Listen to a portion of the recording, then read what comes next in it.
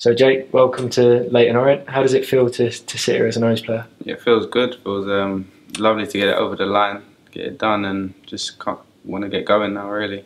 What attracted you to Leyton Orient?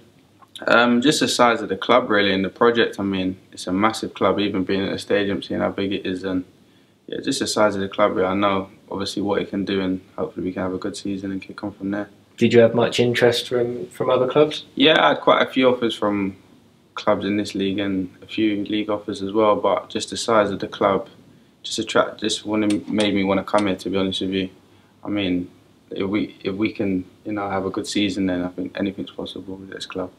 And then looking back on your time at Woking, how would you sum up your 2 years there? I had a really good time at Woking, nothing but fond memories, really. I mean, yeah, I played week in, week out, which is something I wanted to do.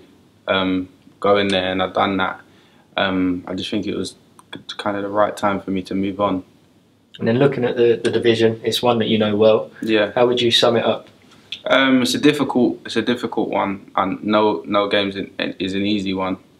I mean, there's a lot of games as well, Saturday, Tuesday, so it's tough on the body, but I mean, if we play the right kind of football, I think it would make it easy for ourselves. And then what type of player are you? How would you describe yourself? I'm a right back or a right wing back. I'm energetic, get up and down, like to get lots of assists, or like to chip in with a few more goals.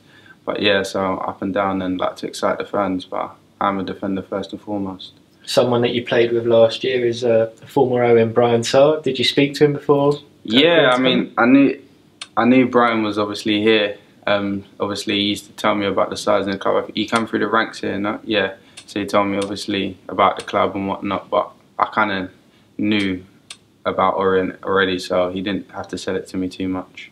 Fixtures are released on Wednesday. I presume Woking's one of the first teams you're going to look for. Yeah, definitely. I mean, it'll be a weird feeling going back there after being there for 2 years, but I mean, it'll definitely be a fixture. I'll be looking forward for them to come here and me to go there.